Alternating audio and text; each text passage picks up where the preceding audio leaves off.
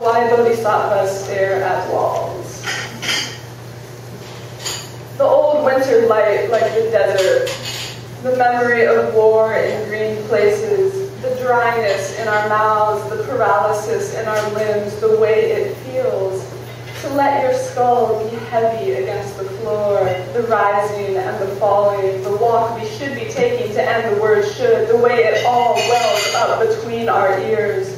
The songs, the grief, the attempts to keep the sun on our skin for 1,000 years, to balance at the edge of a ruined hill, to stand under the planets when the night is so cold, and breathe through our bellies in the dark and look up. To be full of horizon when the wind is gray and there is no grave to visit, to yell at the rain, to wake up anyway, be kissed anyway, chop onions, fold clothes, talk to angels, sit still. Even though he is leaving, even though she is gone, even though we are coughing and parched and the ending is unclear, even though the empty hours are coming, the empty hours are here. Her hair is in a silver box downstairs. The morning glory died. The cactus has small pink flowers that bloom like stars in November on broken arms covered in spikes. Woo.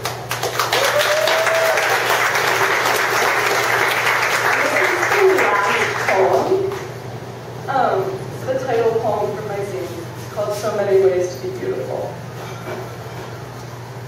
This is a story about when your mom died and a boy loved you and a boy left you and a girl loved you and you left her and your dad left too. This is a story about the neighborhood with singed wings and pride like a barbecue smoking out back. This is a story about not giving up over and over again. This is a story about believing you have a broken heart, not a mental illness. This is a story about the ache you come home to every night and hold in your arms even though no one held you back then. This is a story about becoming capable of leaving enough space between words that someone else can read your story too. This is a story about learning to cook, squash, cut hair, connect pipes, drive, stick, mix flesh tones, lay down loops, fix your brakes, grow garlic, get consent, and take no prisoners. This is a story about bleeding a poem, wearing a cock, making a skirt, hiding your shame, knotting a tie, and using the heel of your boots to bring her home. This is a story about the end times, and the way they become the beginning if you survive the empty hours, the end of June, pull your mother's ring off the shelf where it slept with a lock of her hair since the moon went black, and light a candle, know you were loved, pull a song from your throat and a stone from his lungs, and remember that you are stronger than all the nightmares, ghosts, and police. This is the shape of almost, but not quite, home, okay.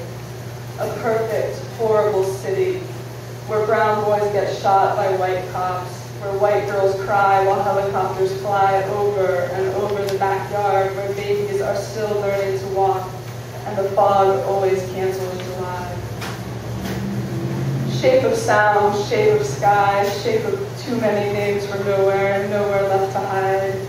City of potholes, city of angels, city of passion flowers, salt and song. What if? What if we finished what we started? What if we brought the pigs down?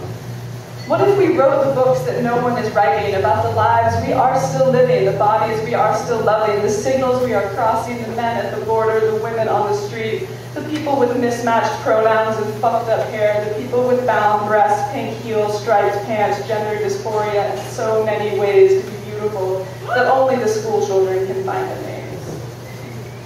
What if? What if we brought our gospel home?